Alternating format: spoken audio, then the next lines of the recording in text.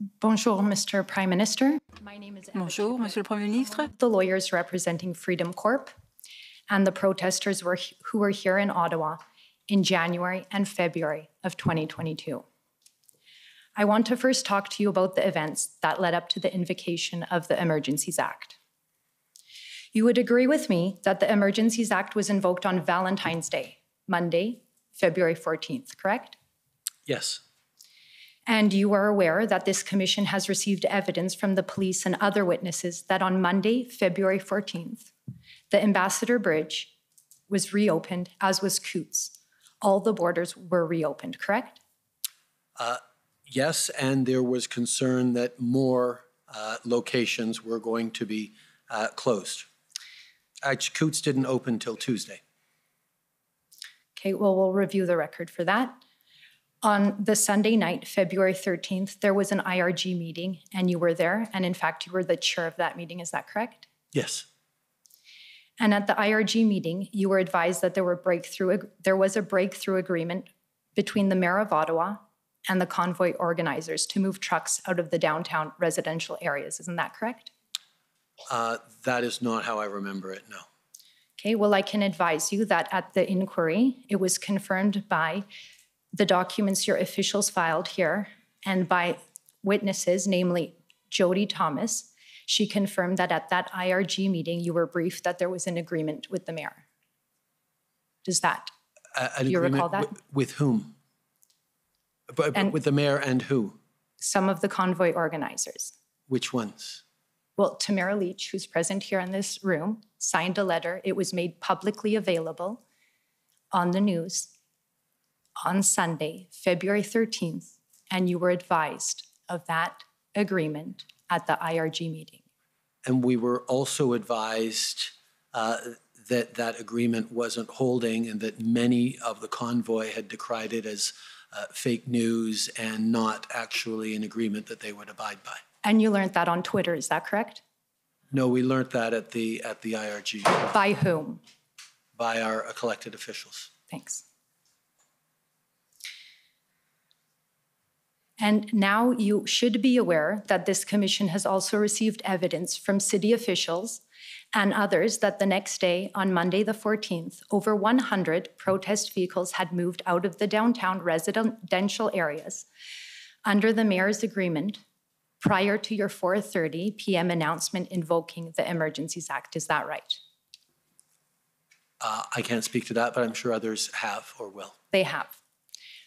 And you are aware of the evidence before this commission from police officials and others who testified that the efforts by the truckers to further vacate the downtown residential areas under the mayor's deal were blocked by the police on both Tuesday and Wednesday, February 15th and 16th. Are you aware of that? No, I am not. My understanding was the police were allowing anyone who wanted to leave to leave. Okay. Would you agree with me that it would have been a far better outcome if you and your colleagues would have allowed the de-escalation agreement with the mayor to be completed, and there would have been no need to invoke the extraordinary powers of the Emergencies Act, including the significant and violent police actions and freezing Canadians' bank accounts? If I could interrupt, Commissioner, it's Brian Gover on behalf of the Government of Canada. The agreement was to move the protesters to Wellington. My friend is misstating the evidence in my submission. I could provide some clarity. Okay, go ahead. It's very well known in the agreement with the mayor that it was to remove vehicles from the downtown residential areas, and yes, Mr. Gover, thank you, to move to Wellington, but out of residential areas apart from Wellington, so thank you.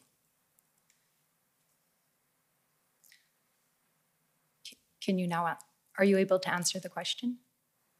I believe the answer was no, but you can repeat the question if you like. Sure. If you had allowed the de-escalation agreement, in other words, moving trucks outside and other protest vehicles outside of the downtown area, there would be no need to invoke the Emergency Act.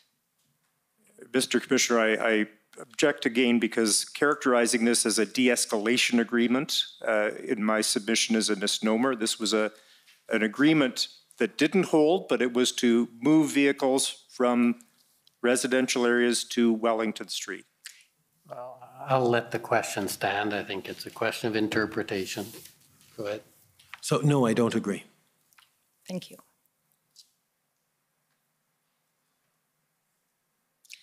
Your officials have testified that they were following the convoy as it began moving from regions of Canada towards Ottawa.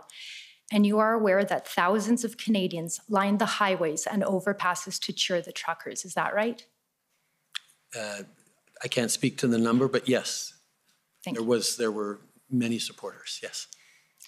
Mr. Prime Minister, I would like to read to you an excerpt from 3 of the many statements that Canadians prepared for this commission. Canadians who supported the convoy and explained why. And I would ask the registrar to bring up document ID HRF 401660. If you could turn to page 274, please.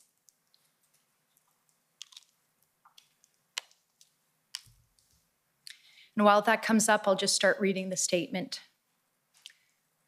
274.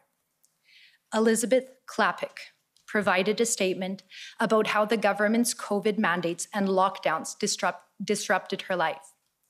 Starting at paragraph 3, she said, "The truckers and the Canadians who lined the roads, overpasses, and highways restored the hope that I had almost lost. These patriotic Canadians told me that I am not alone, that I matter. I will never forget the hope and pride I felt watching these amazing truckers driving along Canadian highways, crowded with patriotic Canadians flying their flags and holding their signs of support. I will never forget the tears I shed as I regained that almost lost hope, that love for my home and native land, that love for my fellow Canadians."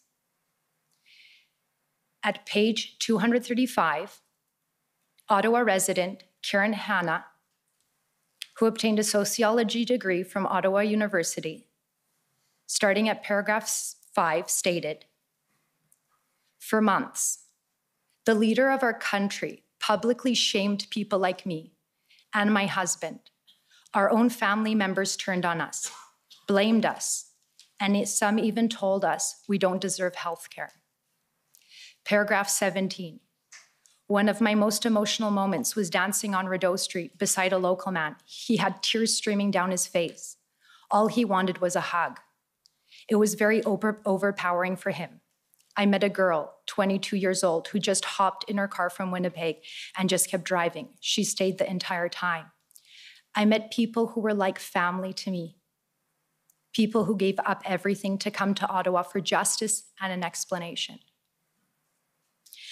At page 116, here is one of many, many concerned parents and spouses. Sam Crozier at paragraph 8 says, "I am not asking for help. I am begging you to please listen, hear my heart, feel my pain, and help work towards the true North strong and free that we were promised. My husband, an Army veteran who now has PTSD, and not from anything he has seen or done in the forces, but from what our own government has done. Our government has destroyed my life. I, a once optimistic, full of life person, find myself struggling to stay above water now. I struggle to find joy in anything and daily fear a new announcement being made that will further punish us. I have written the same email to every member of Parliament daily and been ignored by a large collection of the people meant to be our leaders, meant to be listening to us. Mr. Prime Minister, you have now heard the statements from some of the many concerned Canadians who felt compelled to support the protesters. Do you now understand the reason so many Canadians came to Ottawa with such resolve in the midst of a harsh, cold Canadian winter because of the harms caused by your government COVID mandates, and they wanted to be heard? I am moved, and I was moved as I heard these testimonies, as I saw the depth of hurt and anxiety about the present and the future expressed by so many people. The COVID pandemic was unbelievably difficult on all Canadians. And my job throughout this pandemic was to keep Canadians safe. And the way that I chose to do that was to lean on public health officials, lean on experts and science on the best way to keep Canadians safe. And because Canadians got vaccinated to over 80%, we had fewer deaths in Canada than places that didn't reach that. And every heartbreaking story I hear of a family who sat beside the bed of a loved one dying because they had believed that the vaccines were more dangerous than the disease, I take personally, because I wish I could have done more and to I don't mean convince people to cut to you get off, vaccinated. but I only have 10 minutes, so thank you. That was helpful. Mr. Prime Minister. Just to interrupt you, you're going to have to shorten it because you're already over your time. Okay, thank you. A number of people have testified in this inquiry referencing your widely published comments and calling the unvaccinated racists and misogynists. And we have heard testimony in this inquiry about how some of your officials wanted to label protesters as terrorists. Would you agree with me that one of the most important roles of a prime minister is to unite Canadians and not divide them by engaging in name-calling? I did not call people who were unvaccinated names. I highlighted there is a difference between people who are hesitant to get vaccinated for any range of reasons and people who deliberately spread misinformation that puts at risk the life and health of their fellow Canadians. Okay, and well, my focus every step of the way, and the primary responsibility of a prime minister, is to keep Canadians safe and alive. Right. So in terms of safety, when you met with, I'll reframe, Minister Blair, Public Safety Minister, Minister Mendicino, National Security Intelligence Advisor Jody Thomas, and RCMP Commissioner Brenda Lucki, and today you testified that the federal government was committed to exhausting all alternatives to a resolution prior to making a decision to invoke the extraordinary powers of the Emergencies Act. Do you agree that that accurately describes your government's position?